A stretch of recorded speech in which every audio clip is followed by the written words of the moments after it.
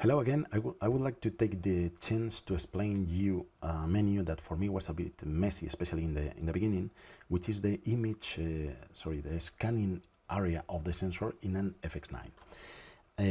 Maybe you remember that in many of our cameras, like the A7S, the Venice FS5, FS7, now in FX9, you have the chance to not only to use the resolution and the size which are native for the sensor, but you can also crop the sensor, trim it, so that, for instance, in an A7S, you can jump from a full frame 4K resolution and size and resolution to a Super 35 or APS-C Full HD area and resolution. In an FS5 or FS7, for instance, you have a Super 35 4K sensor that you can scan also in something like Super 16 in Full HD resolution. That can be, in Venice, it can be even more flexible and you have much more modes to scan, so you can trim the sensor even in more ultra panoramic, blah, blah, blah. But I would like to explain about Venice in this video, because in this video I would like to focus in that menu in the FX9. Here you can see the little slide that I created for the scanning modes in FX9. You can see that there are basically, or there will be basically 5 scanning modes. The 2 that we have by default in version 1, and I am in the last day of April 2020, so version 2 will arrive this next summer. The 2 main formats that we have as of today are Full HD and Ultra HD formats. But in the future, we will have also the DCI modes, which, for instance, in 4K can reach not only 3840, but also 4096 horizontal pixels resolution. And there will be another 5th sensor scanning area, which is the 5K, which is between the Super 35 and the 4K, and the full frame sizes, so it's more or less in the middle, but it will allow us to shoot in something bigger than Super 35 in 4K and up to 50p or 60p. Okay, now let's focus on this controversial menu that now I'm going to route my signal to an Atomos, and it is rerouted to this monitor, so sorry if I lose the eye contact.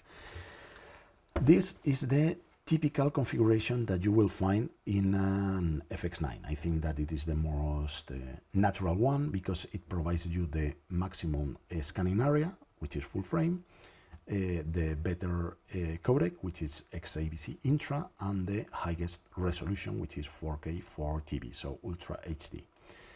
But you can see that we have as of today 4 options for there is a correlation between the scanning area and the output resolution. And output, I'm thinking not only of the physical BNC or HDMI outputs, but also the codec ones, which is very related to these options.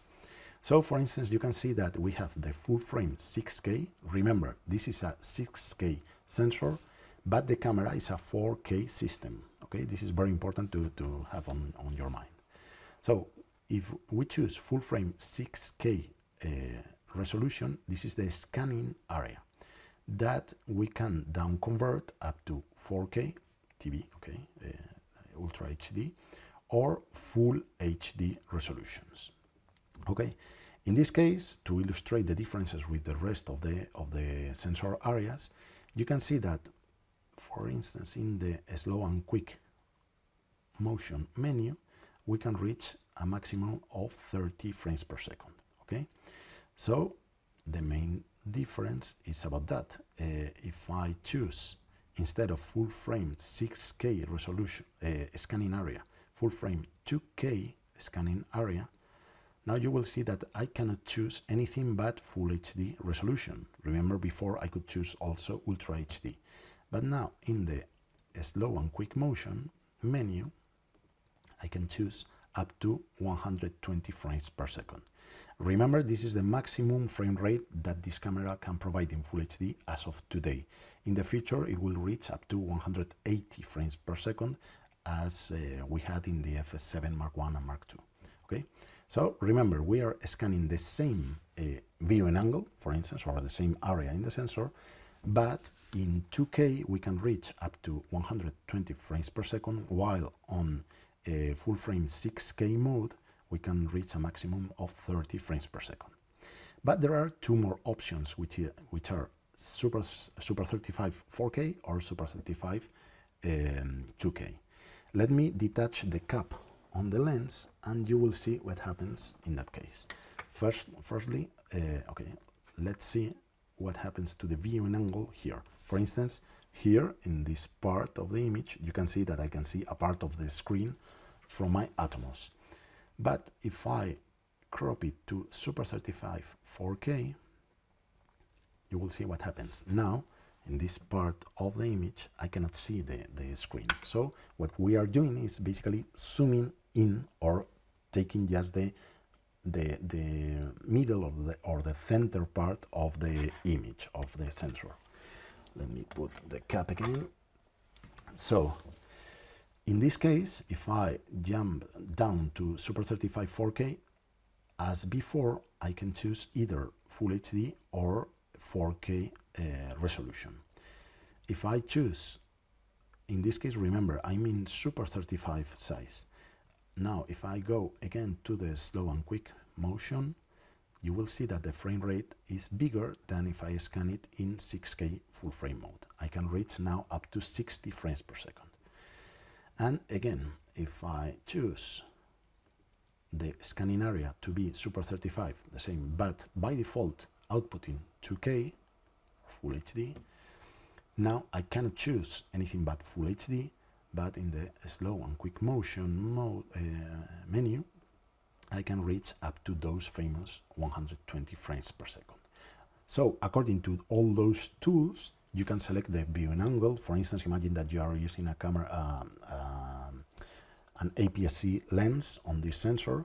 Obviously, you will see some vignetting in the corners or maybe a big window.